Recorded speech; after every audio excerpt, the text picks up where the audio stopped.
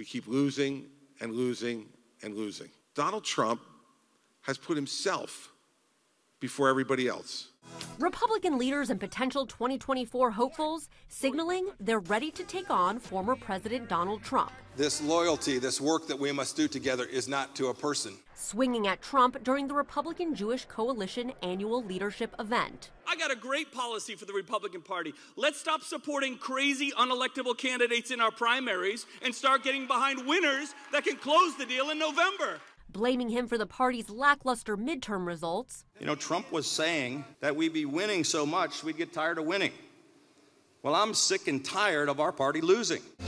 And a week after Trump launched his third presidential bid, hinting they may challenge him in 2024. I've never lost an election, and I'm not going to start now. Florida Governor Ron DeSantis, fresh off a decisive re-election victory, never mentioned Trump. Instead, he touted his leadership in Florida as a model for the party going forward. We in Florida are the light.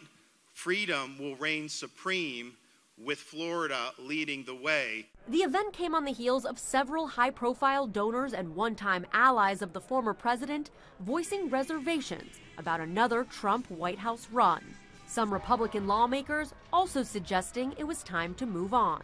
I mean, I think Trump's kind of a drag on our ticket. I honestly believe we're going to have better choices. We need as a party to move past President Trump. Trump advisors are welcoming a crowded 2024 field, hoping for a 2016 repeat, when a heavy slate of Republican candidates split the GOP electorate, creating a pathway for Trump to win the nomination. Breaking the radical Democrats' grip on Congress this month was vital. It was a great thing. But we've always known that 2022 was not the end, only the beginning of the battle to save our country. We have to take back the White House in 2024.